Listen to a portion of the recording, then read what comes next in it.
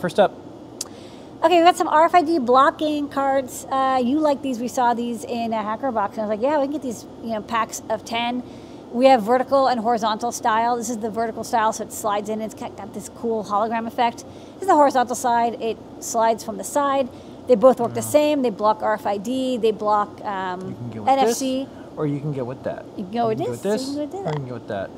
I say if you can get rainbows on things, do it. I do look at the rainbows. understand some people don't want the rainbows. Okay. They do come in a pack of 10. It's inexpensive enough that it wasn't like we didn't want to sell individual because of the packaging. That would be annoying. You can give them away. It's handy if you want to shield. Also, what could be good is if you want to keep your, if you have like 2 access cards and you want to keep one from triggering, yep. so like they don't conflict. This is another side effect of these. But okay. Yeah, RFID blockers, great for privacy and security.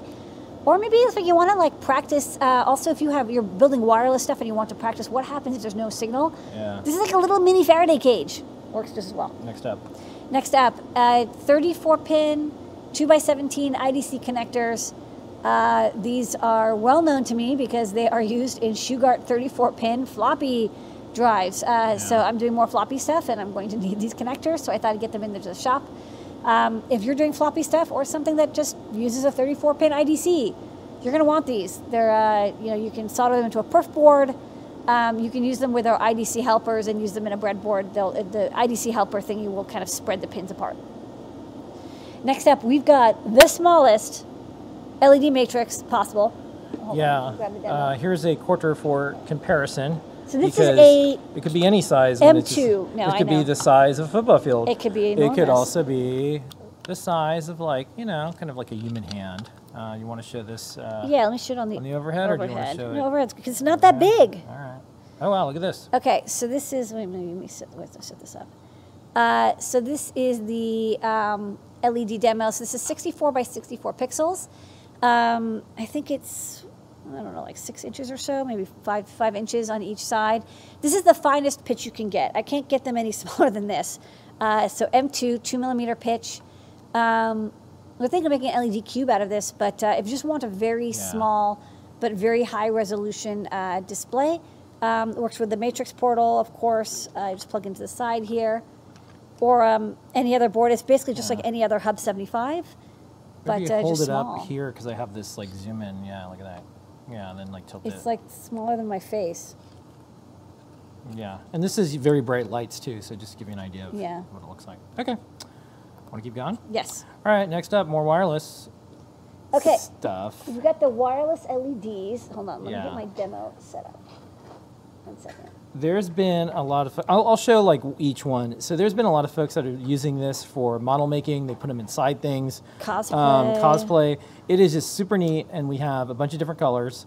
The photos of them with them off, of course, all look very similar. So I kind of just did that. And so there are 2 sizes. These are the smaller size, and I don't remember the exact measurements offhand, but they are in the technical specs.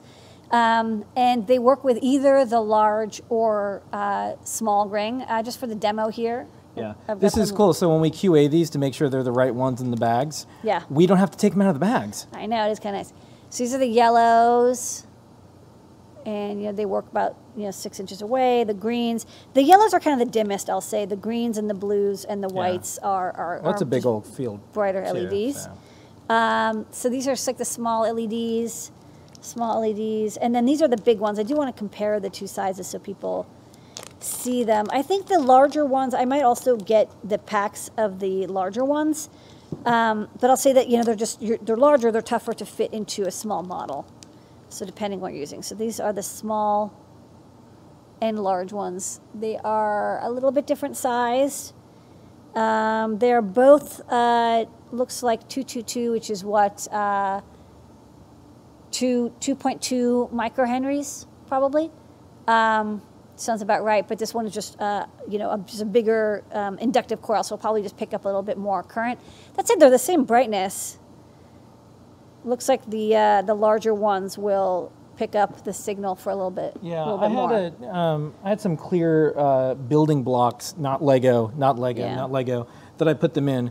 and filmed. It was kind of cool. So that's a really good use of them. You can make glowing building blocks. So this is a good example. So yeah, so the larger ones, you can go like the small ones can go like maybe 6 inches, and the large ones can go maybe like 12 inches away. So we'll get the large ones as well, but the small ones, you know, if you're just building a smaller model and you don't care about having it work, you know, 10, 12 inches away from the coil, so these are good. Here's something fun.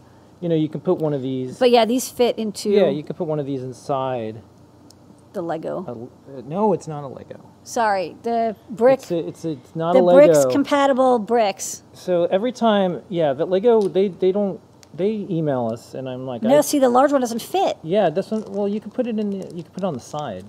You can put it. Maybe. You know, like, yeah. Does it? Yeah. Anyways. But this one fits in both brick. So it's cool. Brick slots. Yeah, and look at that. Isn't that cool? Okay, so now you've got bricks, and then you could even put it in the side slot of the bricks. Yeah.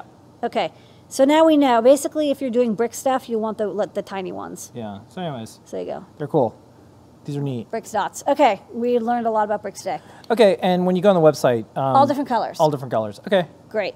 Next up, star of the show, besides you, Lady Ada, our community, our customers, our team is... This is a LCD 10-digit display with I2C, which makes it so handy if you want to add like a calculator-like display that's daylight readable to your project. This is by, now I've forgotten the name of the lab. Hold on, it's on the back of the board. It's something Labs. It's Turing Complete Labs. Turing Complete Labs, right. Yeah. Sorry. I was going to say like Twisted Labs. Turing Complete Labs, so this is a... you know, it's a calculator display. You can see it's got the digits. It's got like the memory and erase symbols and the negative sign. It's also got the commas that you can use if you want to have long digits that have comma separators, not just decimals. And it's got an I2C driver chip. So you see here, I'm not like individually toggling all those segments and pins because there's a lot of them. It's a pain. Instead, we use this I2C chip underneath. So let me grab my... What do you want to show? I'm gonna show a live demo by unplugging my Matrix portal. All right.